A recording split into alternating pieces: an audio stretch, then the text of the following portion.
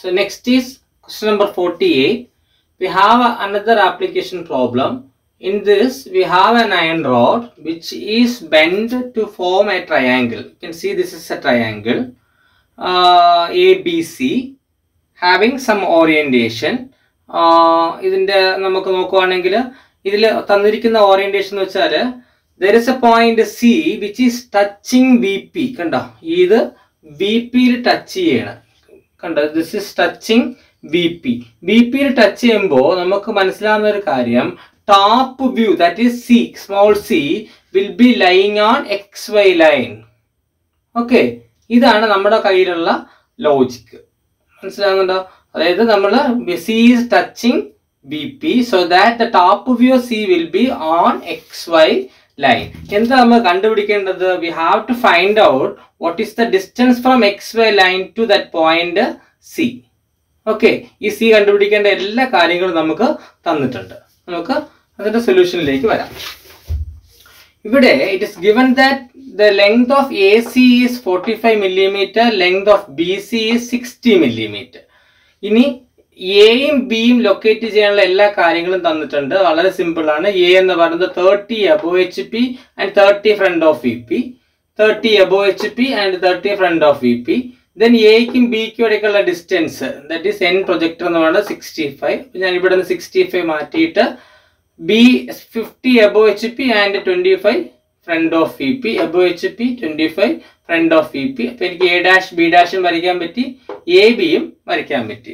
So നമുക്ക് വളരെ easy ആയിട്ട് എന്ത് ലൊക്കേറ്റ് ചെയ്യാൻ പറ്റി? എ ഡാഷ് ബി ഡാഷും എ ബിയും ലൊക്കേറ്റ് ചെയ്യാൻ പറ്റി. ഇനി നമ്മൾ ലൊക്കേറ്റ് ചെയ്യാൻ പോകുന്നത് സി ആണ്. അതാണ് നമ്മുടെ മെയിൻ ഒബ്ജക്റ്റീവ്. സോ ഇതിനു വേണ്ടി ഞാൻ ആദ്യം ചെയ്യാൻ പോകുന്നത്, നമ്മുടെ കയ്യിൽ നമുക്കറിയാവുന്നത് സി എന്ന് പറയുന്ന പോയിന്റിന്റെ ടോപ്പ് വ്യൂ സ്മോൾ സി എവിടെയായിരിക്കും? XY ലൈനിൽ ആയിരിക്കും. അതിനുവേണ്ടി ഞാൻ ചെയ്യാൻ പോകുന്നത്, ആദ്യം എ സിയുടെ ലെങ്ത് എത്രയാണ്? എ സിയുടെ ലെങ്ത് 45. അപ്പൊ ഞാൻ 45 എടുത്ത് ടോപ്പ് വ്യൂവിൽ വരയ്ക്കുകയാണ്. 45 എടുത്ത് ഇവിടെ കട്ട് ചെയ്തു. So this is 45. ഞാൻ 45 എടുത്തിട്ട് ഒരു ലൈൻ എടുത്ത് കട്ട് ചെയ്തു, തിൻ ലൈൻ. ഓക്കെ, ഇതിന് കറസ്പോണ്ടിങ് ആയിട്ടുള്ള ഫ്രണ്ട് വ്യൂ എന്തായിരിക്കും? Parallel to XY line. പേര് കൊടുത്തേക്കാം. This is C1 and this is C1 dash. കണ്ടോ, ഇത് നമുക്ക് കിട്ടേണ്ട ഫ്രണ്ട് വ്യൂവിന്റെ ലെങ്ത് ആണ്. ശരിയല്ലേ? അത് ഞാൻ പാരലൽ, നമുക്ക് എവിടെയാണ് എന്റെ ഓറിയന്റേഷൻ നമുക്ക് അറിയില്ല. ദെൻ നമുക്ക് അടുത്ത കണ്ടീഷൻ എന്താണ്? BC equal to 60 mm. അത് ഞാൻ അഗൈൻ എടുത്ത് 60 mm എടുത്ത് എവിടെ കട്ട് ചെയ്തു? XY ലൈനിൽ കട്ട് ചെയ്തു. And this is C2 dash. അതിന് കറസ്പോണ്ടിങ് ആയിട്ടുള്ള front view again parallel to XY line. So this is BC2. So this is C2.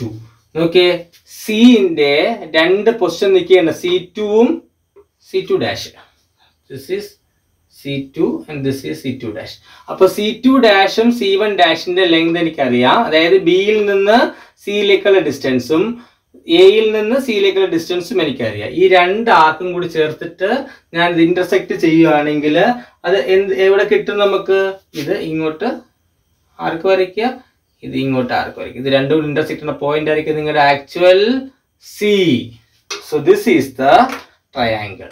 Okay, ഇവിടെ നിന്ന് ഇങ്ങോട്ട് ഒരു ആർക്ക് വരച്ചു, ഇവിടെ നിന്ന് ഇങ്ങോട്ട് ആർക്ക് വരച്ചു. So this is the point C. നമ്മളിവിടെ എന്താ ചെയ്തത്? ഫ്രണ്ട് വ്യൂവിൽ വരേണ്ട length A സിയുടെയും B സിയുടെയും front വ്യൂവിന്റെ length ഞാൻ കണ്ടുപിടിച്ചു. എങ്ങനെ കണ്ടുപിടിച്ചു? ടോപ്പ് വ്യൂവിൽ ട്രൂ ലെങ്ത് വരച്ചിട്ട് കറസ്പോണ്ടിങ് ആയിട്ടുള്ള ലെങ്ത് കണ്ടുപിടിച്ചു. So this is your point C. അതിന്റെ നേരെ താഴെ XY ലൈനിലായിരിക്കും ആര് വരിക? C. This is C. This is C. So this is C dash and this is C. അപ്പോൾ ഈ ഡിസ്റ്റൻസ് എത്രയാണെന്ന് മെഷർ ചെയ്യാനാണ് നമ്മുടെ ചോദ്യം. So that will be 11 mm. Okay, very simple question. ശരി.